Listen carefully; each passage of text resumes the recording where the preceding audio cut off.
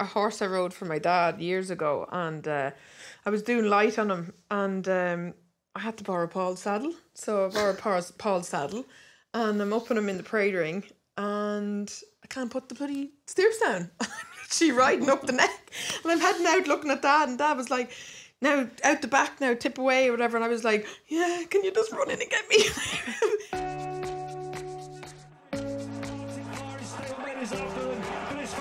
Who's bounding clear up the hill, and he is a machine. Faheen maintains his unbeaten record, and it's a treble for Willie Mullins and Ruby Walsh. Faheen's a champion.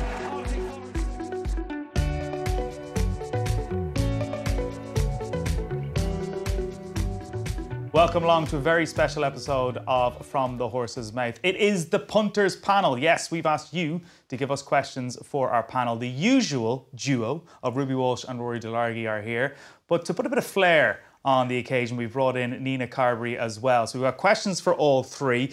If you're listening to this as a podcast, great. If you want to watch it, I would urge you to check out the Paddy Power Racing YouTube channel. There's also a really good documentary. Can we call it a documentary? Have you seen it, Ruby? The shark handling one where they go over to shark handling? No, when I clicked on, I had to subscribe. Oh, very good, very good, Ruby. Click subscribe. Did you comment?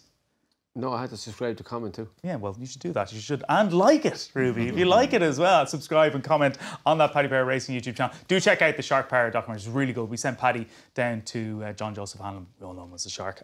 Hewick, going for the Gold Cup. Really good stories there. Welcome to the panel, Nina in particular. Great to have you here. Thank you. How'd you get roped into this one? Was a brother-in-law give you a ring?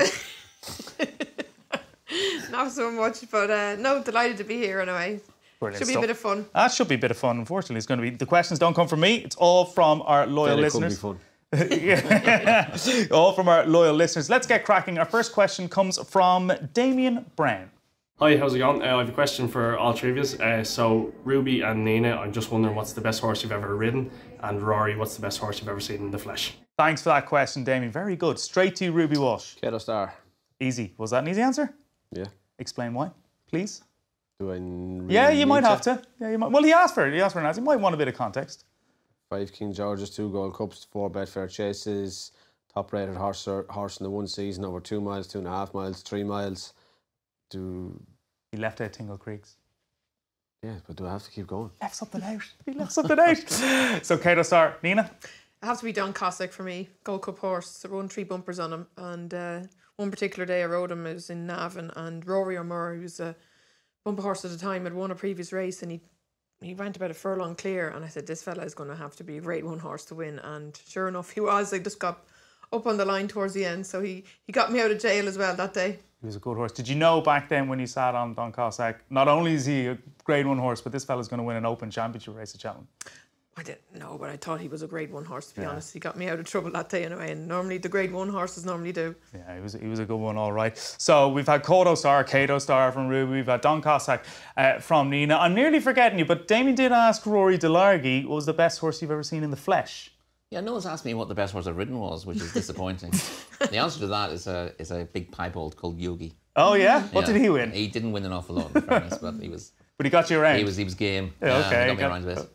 The best I've seen in the flesh, well, Kauto Star goes very, very close between him and Sprinter Sacre, I guess. Oh, really? So plenty of him in the flesh, yeah. In one particular performance? His first champion chase was the big performance, but the second champion chase, given that all that had gone before, was very special just because he was able to do it. He was a much better horse first time around, but the story was terrific second time. You know Barry Geraghty, you two, better than us. He always, whenever he's asked about Sprinter Sacre and Moscow Flyer, he always says, Moscow Flyer beat everything, never got to the bottom, Sprinter Sacre classy. Do you think he's telling the truth here, or do you think he's got a favourite between Nina? I'd imagine probably, I'd imagine he always had a big relationship with the whole Jessica Harrington and everything. I think being an Irish horse coming from home to winning in Cheltenham is probably a bit more to it, I think, for him. Yeah. When he stayed on, of course, he had that terrible record of alternating falls with wins, didn't he? Yeah. So brilliant. So the piebald again. What was the name of the piebald? Yogi. Named after Breisner. Possibly. Okay. Possibly. All right. Okay. Right. Great question, Damien. Thank you very much for that. I'd say more like the bear. Oh, good. Could have been. Yeah. Could have been. Probably. Yeah. Yogi Bear. I didn't name him, just really. Okay. How long did you have him for? I didn't have them at all. I rode them at university. Okay. At university? Yes. Explain. Who rides horses at university? Well, people who joined riding clubs at university. Okay. So I didn't do an awful lot of riding at home and joined a riding club at university, and Yogi was my regular partner there. There's definitely a joke in here about riding clubs at universities. I was in the bar anyway, so well, Yogi, fair play. Right, that's a great question, as I said, from Damien Brown. Next question, we go to Sam Matthews. In your opinion, who are the best claiming jockeys to keep on your side in the handicaps and the boys' races at the festival? Thank you, Sam Matthews. In a tractor. I think it was a John Deere. Was it green? Was it green, Rory? I didn't see any green, no. He has tweeted us a few times, and he's had the John Deere tractor. There you go, yeah. He's a humble brag that he's got a John Deere. Great question from Sam. He mentions the boys' races at the festival, Rory. What's he mean by that? I think that would be a reference to the Martin Pipe, so the conditional jockeys event. Okay, so, right, to recap, best claiming jockeys to keep on your side, Rory. There's a very obvious one here in Michael O'Sullivan, who's been winning Grade 1s this season, but still claims £5. So he'll be top of the tree in terms of trainers looking for a claimer in those races. I'll throw out one English-based jockey who wouldn't be a household name by any manner of means. It's just one to watch out for the next couple of years. I don't know what he'll pick up at the festival, but Luca Morgan's brother Bo is coming through the ranks. He's had a handful of winners this season, but he looks very promising, and he might be one to watch out for the future. Okay. Right, so Sam, great question. Nicely answered by Rory. Michael Sullivan, who just to go back to you, to go to you, Nina, on Michael O'Sullivan. We've seen him in the Barry Connell Silks. Is there potentially an arrangement? We don't know, but Barry Connell could say, "Don't waste your claim on anyone else." Does that happen in racing? Listen, they can look after it. It happens a little bit on the flat. A lot of the trainers kind of look after the apprentice because they want to keep them for themselves. A lot of the apprentices probably run through their claim very quickly and don't get the experience they need, so can happen. That can happen a little bit, but who would you have then? So back to Sam's question, claimers to follow. I'd agree with Michael O'Sullivan. I think he's a very, very good rider, but he's got a good head for it as well. Great person to interview after race and go through the race as well. Keen Quirk, I thought, was quite eye-catching at the Dublin Festival. He's riding for different yards, and that's always a good sign. He's getting plenty of rides, and once you're riding in those big handicaps, you're learning all the time as well. So he'll be ready for Cheltenham, I'd imagine. I'd say he'll be snapped up. Okay, so Cian Quirk added to Michael O'Sullivan and Bo Morgan. Ruby Walsh? Yeah, you couldn't disagree with anything Nina and Rory have said. I always find it's hard talking up young people. Because you don't want to put them up there. Yeah, you put more pressure on them. But I think Kieran Callahan is doing very well, and Willie Mullins I thought he gave a horse a great ride in Limerick a fortnight ago on a Tuesday afternoon. Can't think of his name, a grey horse from Rich Ritchie's colours, but I think he's ridden some big winners this year, and look, with the connection to the yard he's in Willie's a long time, he will get his opportunity in Cheltenham, and that could lead to a good reward for him. Did he ride Captain Kangaroo? He did, to win the Cork National. Yeah. But he's in Willie's 3-4 years now, and he's worked his way to where he is. So,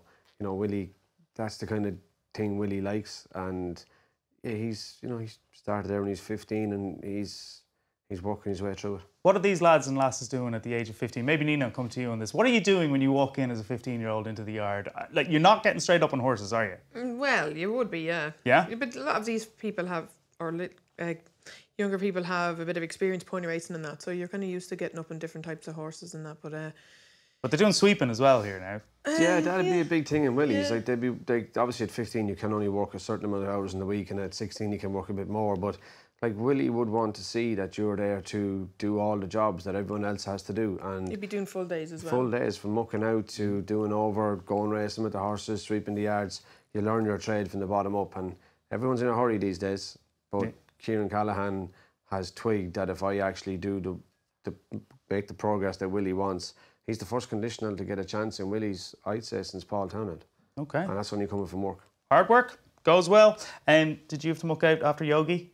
Was that something you did? I didn't have to, but I did. I did get involved. Yeah, I mean, I got on the way. Get involved. That's vague. I got on the way a little bit more than I helped, but I was willing. Great question, Sam. Thanks very much. From the tractor, working on the job. Good man, Sam. Working and sending us questions. Right, next question is in from Philip Trainer. First question for Ruby. the Mayor's Hurdle race you've won 8 times, but with the current market, if the top 4 showed up at the moment, who would you prefer to ride and why? Great question, Philip. As he mentioned, this one is for Ruby.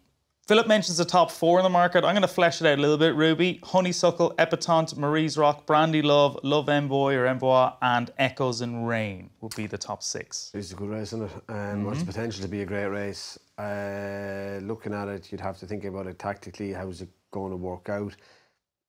You could have 6 goals here and pick the wrong one. I'd nearly chance Echoes in Rain. Echoes in Rain? I didn't have you down for that one at all. Give us your thinking behind it.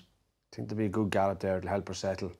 A couple of those will go at each other. Just thinking of the other jockeys who'll be riding them, where they'll be getting involved.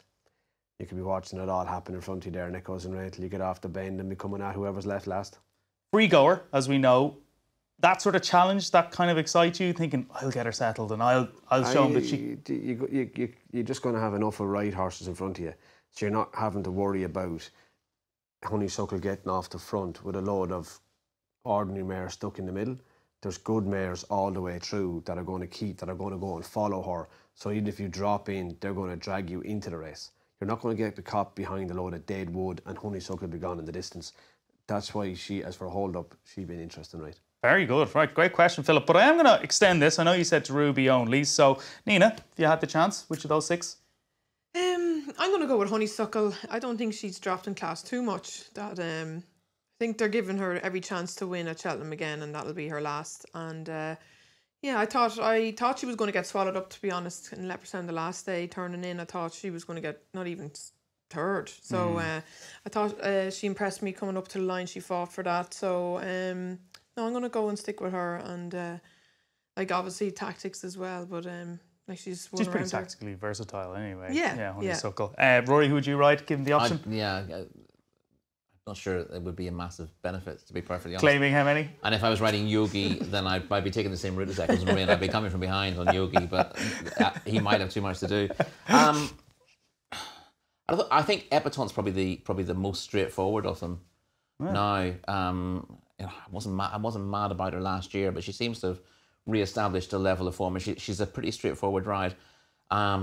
Marie's Rock can still pull fairly hard, and Echoes in Rain, for all the race plan set up nicely for her, isn't a push button ride either. So I think the easiest one, and I would need the easiest ride in the race, wouldn't I?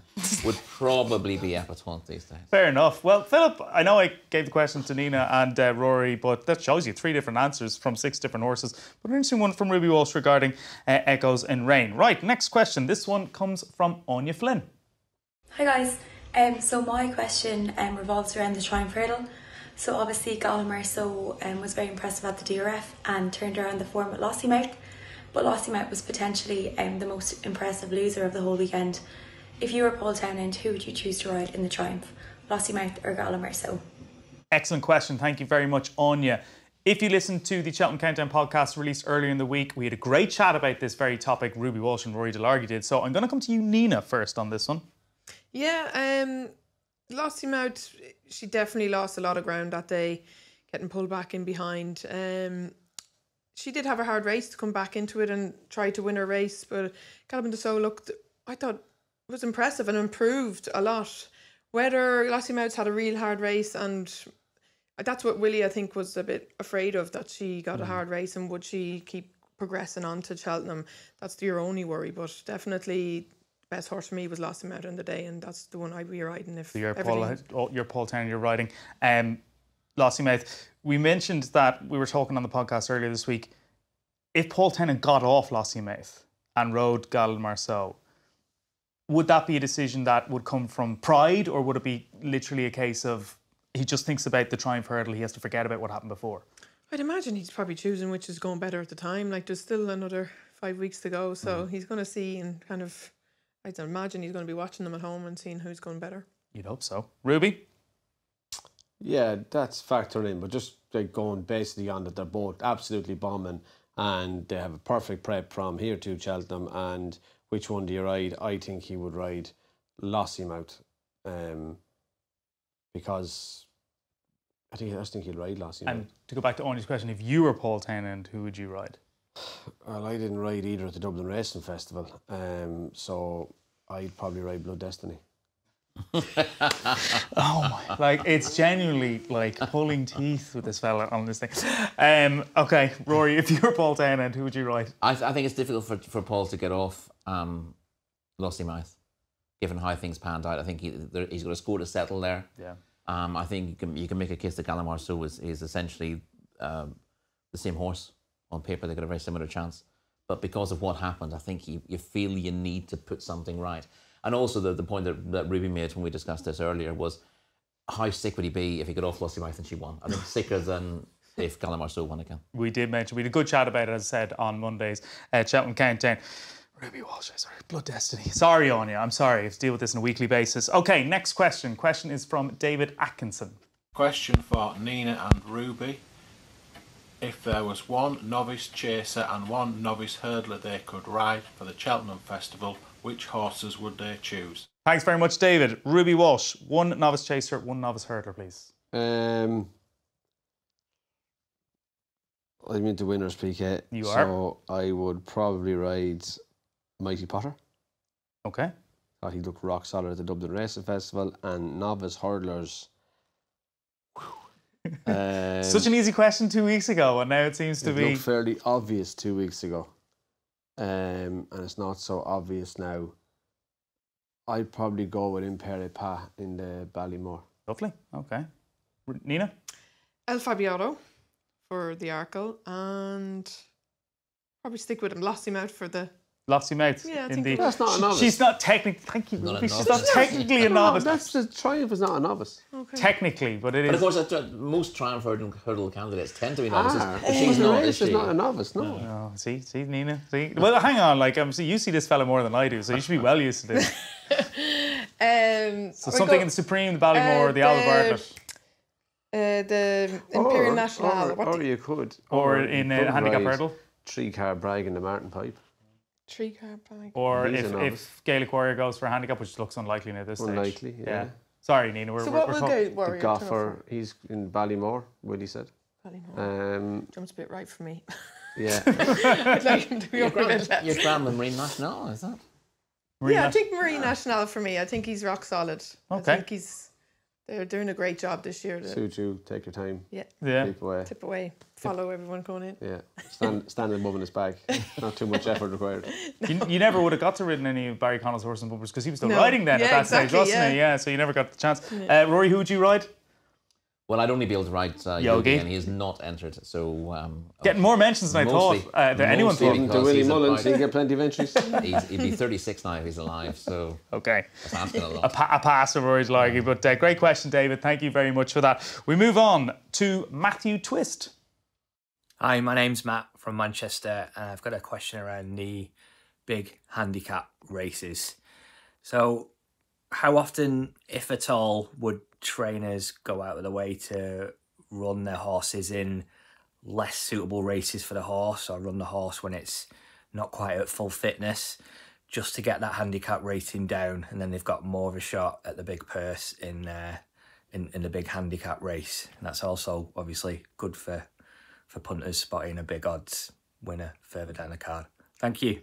Sorry, Matt. It was I called you Matthew before the question. All right, cracking question. That goes straight to Rory Delargy. Yeah, well, the context of the question is very interesting. He's talking about the big handicaps and how trainers would prepare horses for them.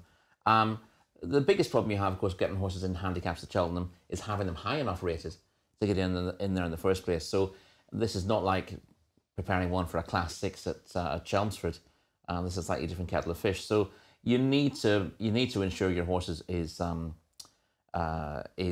qualified for the handicaps and is going to get in the weight. So you need to be sort of mid 130s and upwards to get in the first place. So I think most trainers will be delighted to be able to get in there in the first place.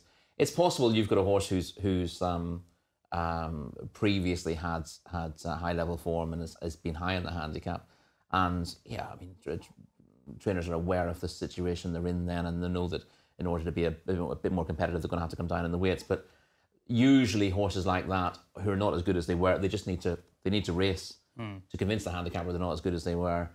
You don't have to try anything funny with them. You just keep running them, and they're going to gradually creep down the weights. But as we've seen in recent seasons, what you'll find a lot of the time is that trainers who've got horses they fancy for the festival, they're running them multiple times. Look at Hunt Ball. He was running for the sort of 7th or 8th time in the season. He won his first, I think he's rated 67 or something like that when he first went into handicaps, and ended up he had to run after the weights were announced because the handicapper had said that he probably wouldn't get into the novices handicap. So he ran again and ended up running off top weight. We had Presenting Percy had to run again. Connections decided they had to run again because he might not get into the per temps. So you're finding trainers actually having to run the horses and win with them to get the chance of winning with them at the festival. So there's less chicanery in that regard. The other thing to do, if you've got a novice you want to run in the handicaps, again you've got to give them enough experience. But you might decide that your horse is a 3 miler, and if you campaign it at 2.5 miles, you get a handicap mark commensurate with its 2.5 mile form, but you then run it at 3 miles expecting improvement.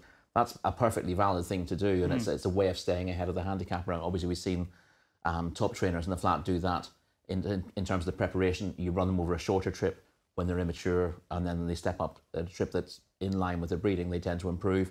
With hurdlers and chasers, it's a slightly different kettle of fish because they're further on in terms of their development. But if you know they'll stay, you can keep your light under a bushel a little bit by running them over shorter trips, and it's essentially you're giving them more chance of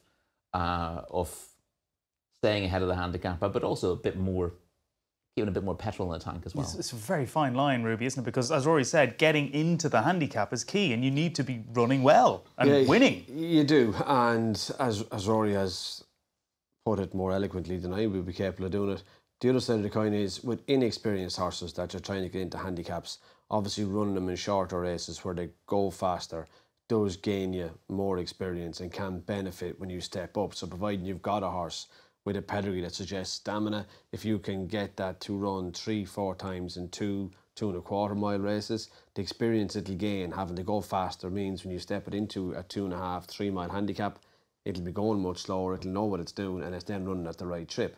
So you're going to get the experience and you're also getting the mark. But with the older horses, like should a stayer be dropping down the weights for running in 2 mile races? You would hope not. No. You would hope the handicapper is able to see that yeah, one. yeah. So you have to run at the right distance as you get older to come down as well. So it's not just as easy as coming down. I would be of the opinion that horses go up so quickly, they should be coming down as quickly. Yeah. And Starting to in the UK. We had this discussion, and it revolves around Royal Rendezvous and Fakir Dudari, and have a listen to the discussion we had on it. Like, when you look at handicapping, I'd say most of the horses should be coming down in a race instead of just 1 or 2 going up. I could give Real Steel a great chance to come back and he did eventually, trainer, got back down, but it's not an easy thing to do. But for Matt Twist, he asked, is it common? It sounds like it's not for Cheltenham Festival, essentially. Not particularly for Cheltenham Festival. Obviously, different trainers have different methods. It's worth looking at horses who tend to blossom at a certain time of year as well. You'll often get horses coming back to Cheltenham and refinding their form there when they haven't necessarily shown great form through the winter. That's worth looking at. But don't look at horses with a line of duck eggs thinking, this is a cunning plan. It rarely is. Yeah. And you look at them usually, like Live, Love, Laugh was a classic example. When he would come back under 140, I think, or was it 150? When he would come back under one of the numbers, he would be bang there. As soon as he went over that number, he'd finish 7th, 8th. And it would take 4 runs to get him back down to that number. But he would just be running away and come back down. And when you get down to, I think it was when he got below 140. Yeah. He was down a lot of horses have sort of class ceilings. Yeah. When they get out of their class, especially horses who like to dominate. Yeah. When they step into a different class, horses who they can't lead or they can't boss in a race, they lose a bit of confidence and they're not so effective. But then, of course, they get beat 2 or 3 times, then they'll drop back into the grade that they're effective in, and then they'll be more competitive again. That's just a natural thing. That's not a messing around with the horses. Just let them run until they fall back to where they should be, and then they get more competitive again. Well, as a relative newcomer to the game, as you said you were, Matt Twist, I hope you were taking that all in. That was quite a detailed answer. Great question, though. Right, next, we're going to hear from Patrick Bradley. Ruby, you've had countless famous victories that you've received plenty of praise. Is there any rides from your career that you're particularly proud of that went a bit under the radar? Thank you, Patrick. Great question for Ruby Walsh. Great guitar in the background as well. Ruby? I don't really have an answer.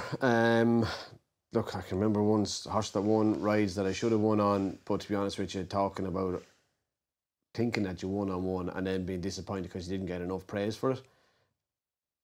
Not for me. You don't have to be disappointed you didn't get enough praise for it. But self-praise is no praise. So, like, you were doing your job. That's what you were supposed to do. I sound like Roy Keane now. He's just doing his job. He's just doing his job, Roy Keane. He's just doing his job. No, I hate people saying, I was brilliant there or whatever. No, that's only your opinion about yourself. I can't. Nina? Was there any you can think of yourself? No, I'll never forget a horse I rode for my dad years ago, and I was doing light on him, and I had to borrow Paul's saddle. So I borrowed Paul's saddle, and I'm up on him in the parade ring, and I can't put the bloody stirrups down. I'm literally riding up the neck, and I'm heading out looking at Dad, and Dad was like, now out the back, now tip away or whatever, and I was like, yeah, can you just run in and get me? Anyway, headed out down to the start. It was too late to go and change my stirrups, and I'm literally riding like Paul out the back and trying not to move, hold on to my neck strap, and sure enough the horse was brilliant to jump, and literally came to last. I said, please don't hit the last, and he got over it, and I was like, thank God. I got the whole way around. Anyway, he went and won. I was just praising to the Lord, thank God, like he didn't make a mistake. But that was one day probably people probably expecting the horses to win, but to me the whole way around I was like, all I was trying to do was stay on. But what they say, ride long, live long. Yeah. So essentially, to give context, your stirrups ride short, get out quick. Your stirrups are way up higher. So would the horse, or should the horse make a mistake, the centre of gravity is getting further and further away, you potentially could just fall off. I was riding at a different level. Like, you know, Paul was so used to riding at that length. For me now, I was totally also the pressure on your legs. Yeah. Shorter you ride, the more pressure that you're putting on your legs. So you're getting higher off the side, the balance, and you're having to compress your muscles more to keep you where you should be. So it was tiring. It was. How long was it? A 2 miler or 2 mile? Okay, yeah. Well, at least it was 2, not 3 1/4. Oh, still, I couldn't wait for it to finish. Can you remember the name of the horse? Because I'm going to YouTube this. Peak Raider. Yeah. Okay, we'll keep an eye out for that one. Rory, have you any rides you thought you would have been credited for? Oh, clearly I could go down the yogi route. We've done that. I'm going to cut that short. Okay. No, I was. I know if someone came up to you and said, I saw you ride this horse and I thought it was a great ride, and you actually thought you did really well, would you acknowledge that, or would you say thank you? Yeah. I met Adrian Maguire once, and I told him that he'd given the best ride I've ever seen over jumps to a horse called Syrah J in the Topham. It was the John Hughes Memorial, I think, at the time, and I thought it was the best ride I've ever seen. No one else I knew, thought were aware of it at all. The horse was hanging all the way up the street. He gave it a tremendous ride. Anyway, I met him and I said, I thought the best ride I've ever seen was you riding Syrah J in the John Hughes. And he hugged me. He was so delighted. So, yeah, well, in fact, he'd had a drink or two as well, hadn't you? But he was delighted to hear that. So I'm glad I said that, because it was one of those rides. I think, it was a really, really tough ride at the time. You can watch it on YouTube, I'm sure. And I think he thought he did a really good job to get this horse home in front. And for someone to mention it and recognise that seemed to mean a little bit to him at the time. So I'm glad I said that. Have you ever hugged anyone for saying, well done on such a given ride? That's what I remember. But you do. You have a hug. Have you ever hugged anyone? But yeah, but it means more someone else saying it to you than thinking of yourself. I thought you're great in Duvan. People actually mean it, that they've watched the race, not backed it. Great question, Patrick. I'm afraid Ruby, the one you asked, didn't give us an answer, but great answers from Nina and Rory, obviously. Our next question is from another Patrick. My question's for Nina Carberry. What gave you a bigger thrill, winning at Cheltenham or winning Dancing with the Stars? Patrick, great question. Topical. Nina. My whole career was riding in Cheltenham, and everything was towards Cheltenham. That was our Olympics every year, and to ride my first winner at Cheltenham was probably one of the best feelings I've ever had, and an unexpected win as well. So for me, I can't even compare. But Dance with the Stars is a completely different situation. Every week I was just delighted I didn't trip up and fall over myself every week. So it was kind of a different situation, but I probably wouldn't swap Cheltenham, to be honest. I'd like to think, yeah, it's probably Dabaroon, wasn't it? Was the Dabaroon, first yeah. winner for Paul Nolan. Big price, wasn't it? Yeah, 20-1. Was that the first Fred Winter or one near enough? One of the very early. One of them, yeah. Either the first or the second. Yeah. It was a big price. So had you ridden him before, or how did that come about? I was a £5 claimer at the time, and Paul... Weight? He had damn all weight, hadn't he? I think he was claiming 5 off 11 stone or something, so he was in at a very good weight. He'd ran a good few times, placed and ran well, so a bit of nicer ground, he improved a lot, so probably didn't need to be claimed off, but I was delighted. Lovely, very good. A very good win. The first of a few. Dance with the Stars, just to give context, what do they call that in BBC in the UK? Strictly Come Dancing. So Nina won that in Ireland last year. What do you get for that? What do you win for? She'd win Strictly too. Yeah, I keep on asking Ruby, is he going to go on Dance with the Stars? Could you not have a chat How over? could you follow your sister-in-law? Did you watch her on Dancing with the Stars? I did, yeah. But everything can be proved. That's me, never. I wouldn't have done it anyway. Definitely not now. There's a bit of a cha-cha in it, though. There's definitely a cha-cha. A tango, a paso doble. I'm definitely Ruby the paso doble. We'll ask you. Do you know what? We just ask him about modern ballroom. Modern ballroom, yeah, definitely. We'll just ask you about Annie Power and you'll get the paso doble anger in you. If you're going to ask me about Annie Power again. Very good question. Thanks very much, Patrick. We're going back to Tractor Ted, aka Sam Matthews. So there seems to be a trend now where horses are quickly written off after one run. I'm just interested to get your opinion on this and which horses you think pose suddenly good value in races where they were considerably shorter before one bad run. For example, you've got Jet Powered, who I really fancy for the Supreme. Suddenly one bad run, he's value. Same with A Plus Tard. One bad run, well, obviously a very bad run, but he's now very good value.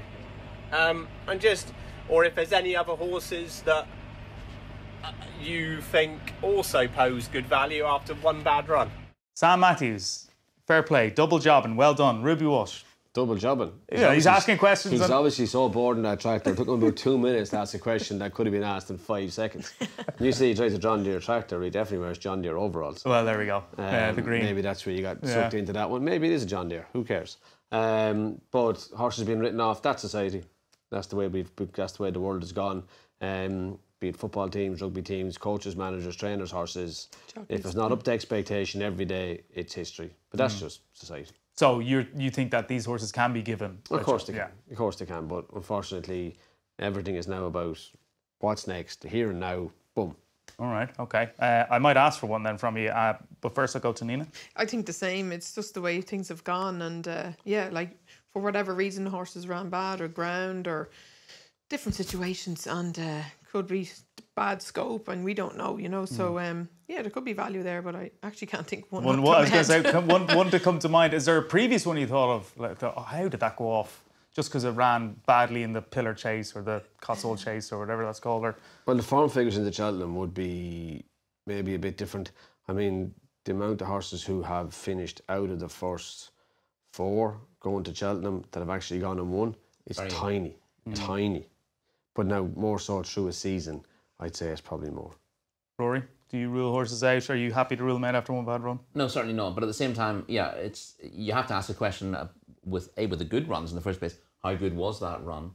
I'm not sure how Jet Powered is, for example. Yeah. I mean, fair play. If Jet Powered goes and wins the Supreme, then I doff my John Deere cap. Fast Vega is probably a good one. Fast Vega is a good example, but also a good example of how if the horse is in the spotlight and you're getting the excuses after the race, the horse doesn't drift as much as it might. Like Fast Vega immediately took a bit of a walk in the market, and then Willie was critical of the ride, and then it turned out that the horse had finished lame. So you had 2 reasons why he might the form might not be correct, and the horses then come back in on the back of the Willie's judgment of the ride, and then he came in further when it turned out that he'd been lame. But there's still negatives regarding his chance. So it's interesting how the public react to information that's not just in the public domain but in the spotlight.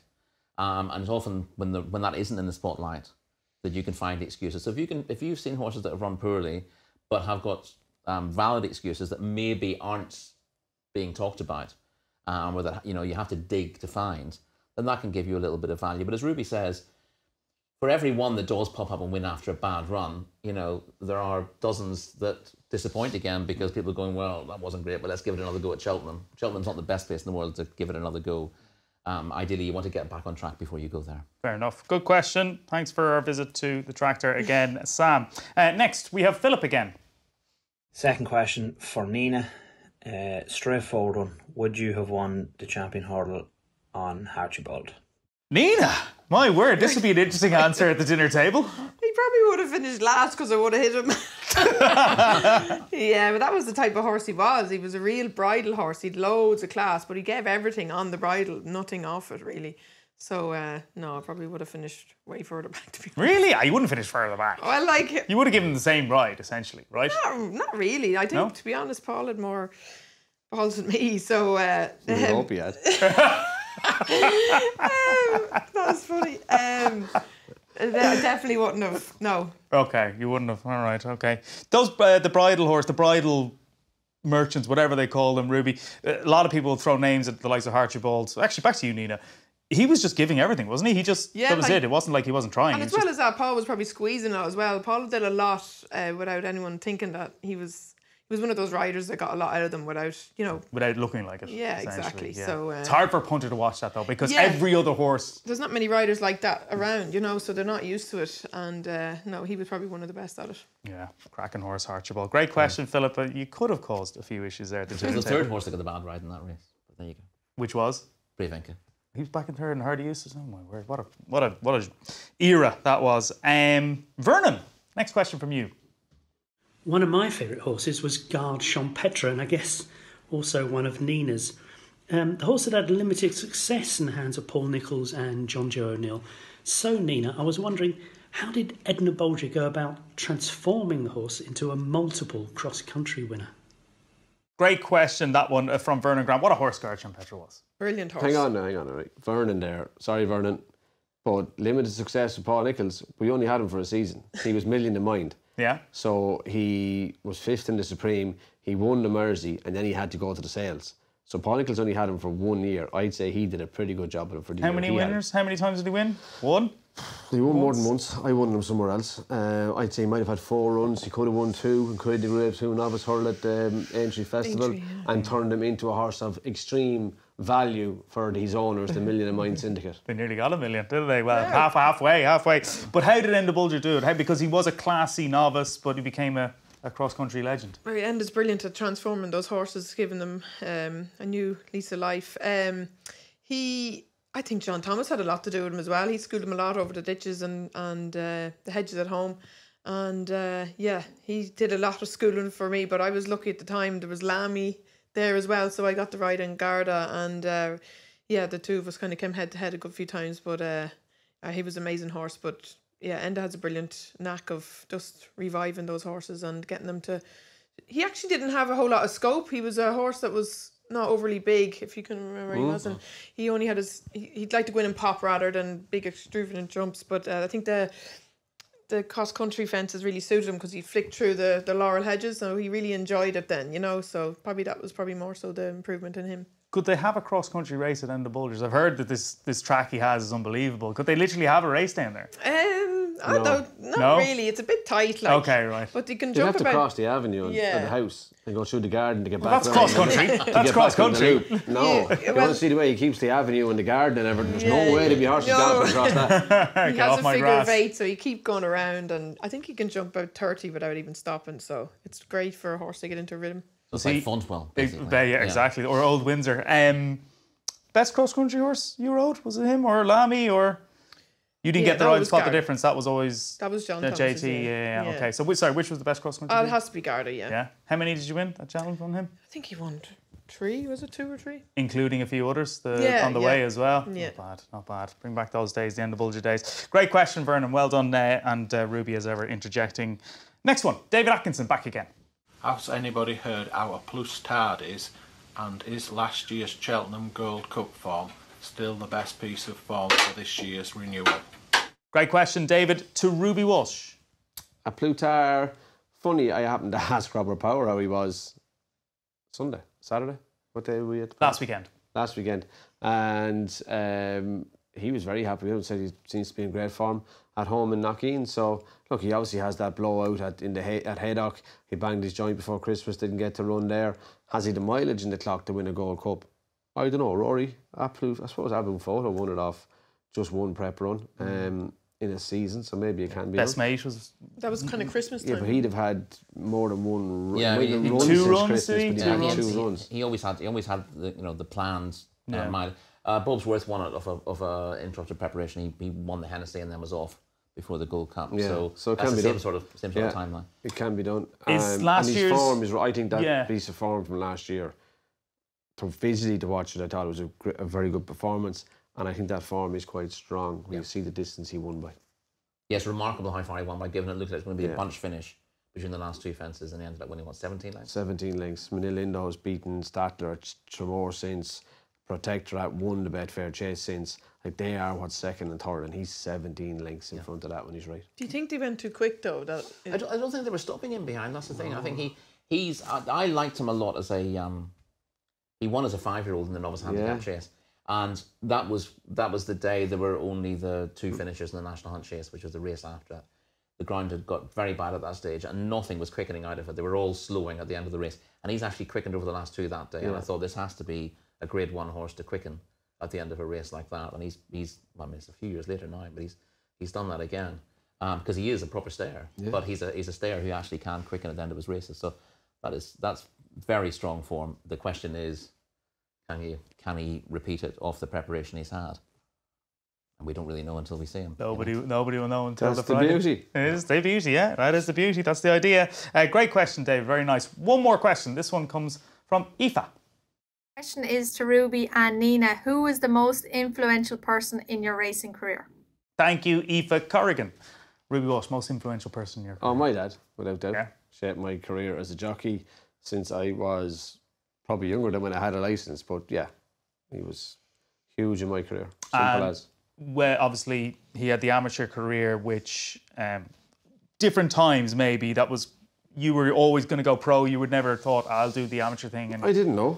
His dad encouraged me to. He hadn't turned pro, so it was his encouragement to turn pro and Willys. But yeah, look, Dad shaped my career as a jockey and was the biggest influence on me. Yeah, Why didn't he go pro? Do you know? That was different times. Yeah. And the perception that if you couldn't do 10 stone in weight or less, you couldn't really make it as a professional. And obviously the handicap system changed over years, weights changed, and the weight didn't become the same issue, and heavier jockeys turned professional when I did. In terms of his influence on your racing career, bollockings, were there a few? Yeah. Yeah?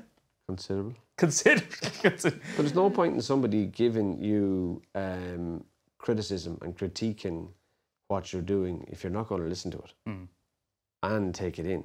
It's one thing pretending you're listening and then doing nothing about it, but if you're not taking what corrective criticism you're being given on board, you cannot get better unless you're taking that. And being a professional sports person or a sports person of any, or I suppose in life even, Rory, if you're doing things wrong and people are saying to you, you got that wrong, and that wrong, that's why, that's what you do. If you're not prepared to take that on board, you're never going to get any better.